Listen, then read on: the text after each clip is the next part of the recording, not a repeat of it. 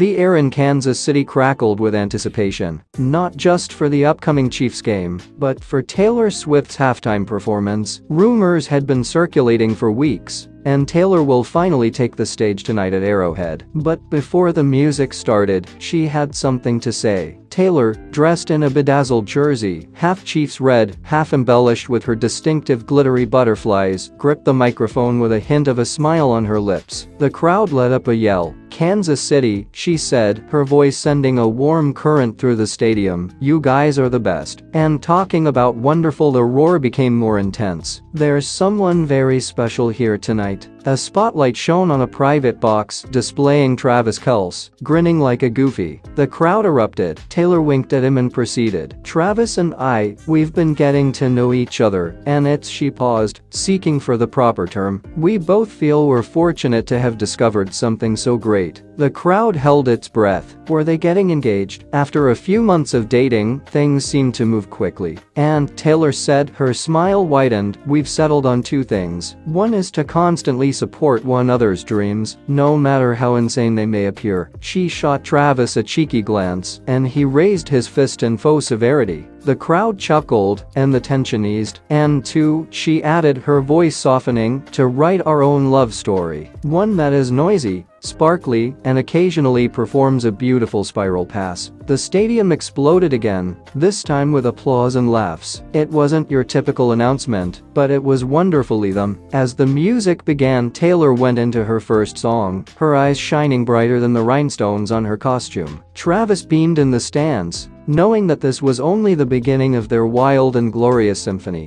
The air in Kansas City crackled with anticipation, not just for the upcoming Chiefs game, but also for Taylor Swift's after-concert interview. After a show full of glitter, sing-alongs, and enough girl power anthems to spark a revolution, Taylor was ready to talk. Matt, the interviewer, known for his easygoing personality, jumped right in. "Taylor, the crowd is ecstatic tonight, but there's something else going on. Rumors about you and Travis. Could you share anything?" Taylor's smile, which is normally reserved for the last note, appeared early. "Travis is incredible," she continued, and the audience erupted in cheers. "We're both passionate about what we do, and that's something we really admire in each other." A silence descended as she continued. "We've been talking a lot about the future recently. You know, the goals conversation." Murmurs spread throughout the audience. Was that it? Is this the confirmation everyone wanted? "And we've decided on two things," Taylor said with a cheeky sparkle in her eye. "First and foremost, Travis's objective this season is to win his third Super Bowl with the Chiefs." Arrowhead best prepared to roar. The stadium erupted once more, sending a wave of red across the stands. Matt chuckled, genuinely shocked at the change. "And the second goal?" Taylor leaned into the microphone, a mischievous smirk on her lips. "That some things are best kept between a girl, her boyfriend, and maybe a song or two on the next album." The audience erupted with laughter and knowing cheers. The conversation concluded, leaving fans buzzing with a lovely blend of football spirit and relationship speculation. Taylor had deftly dodged confirmation while weaving a charming story. Perhaps a future duet with Travis was in the works,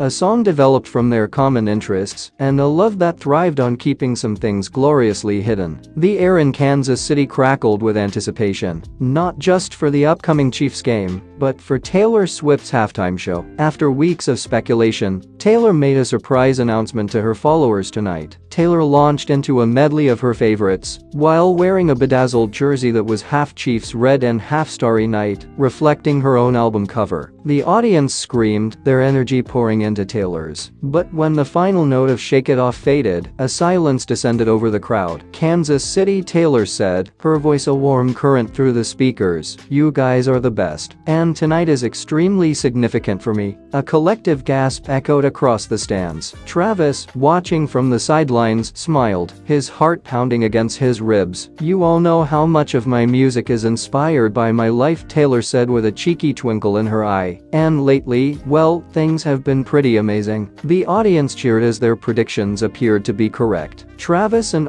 Taylor explained, holding his hand as he joined her on stage, "have been talking a lot about the future, and we have settled." The stadium held its breath once more. Travis grabbed her palm, his eagerness building up. "First," Taylor announced, a grin spreading across her face, "we're going on tour together. The crowd went wild. The prospect of a Travis Kelce appearance at a Taylor Swift concert sent the stadium into a frenzy. Travis, ever the showman, flexed his bicep, prompting a playful smack from Taylor. But that's not all, Taylor added, waiting for the cheers to subside. We've also agreed, she stopped, letting the anticipation grow, that when the time comes, we'd like to build something special together. A family. A roar arose, seemingly shaking the stadium's foundations. Travis wrapped Taylor in a tight hug, his voice husky with passion as he muttered, "Thank you, beautiful." Taylor, tears in her eyes, gazed out at the cheering crowd. Their relationship, a whirlwind romance between a pop icon and a football player, may have appeared unusual. But tonight, amid the brilliant lights and the clamor of the crowd, they shared their future, which was built on music touchdowns and the promise of eternity. Taylor Swift stood at the platform,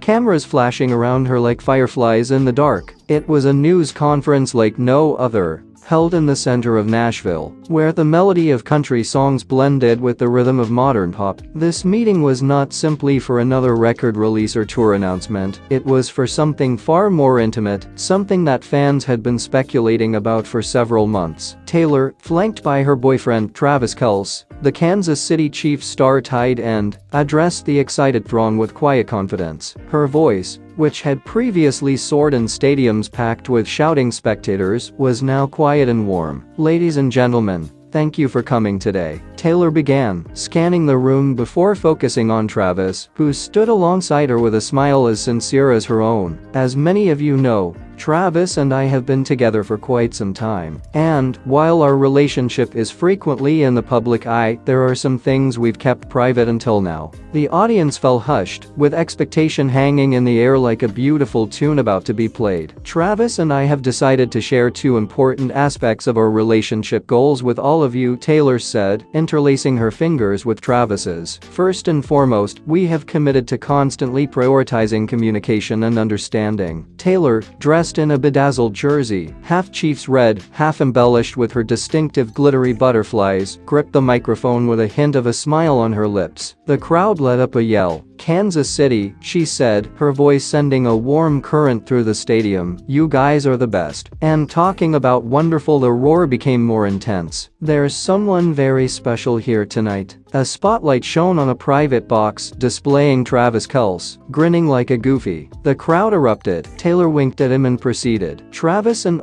we've been getting to know each other, and she paused, seeking for the proper term. "We both feel we're fortunate to have discovered something so great." The crowd held its breath. Were they getting engaged? After a few months of dating, things seemed to move quickly. And, Taylor said, her smile widened, "We've settled on two things. One is to constantly support one another's dreams, no matter how insane they may appear." She shot Travis a cheeky glance, and he raised his fist in faux severity. The crowd chuckled, and the tension eased. "And two," she added, her voice softening, "to write our own love story. One that is noisy, sparkly, and occasionally performs a beautiful spiral pass." The stadium exploded again, this time with applause and laughs. It was not a traditional announcement, but it was ideal for them. As the music began, Taylor went into her first song, her eyes gleaming brighter than the rhinestones on her dress. Travis beamed in the stands, knowing this was only the beginning of their wild and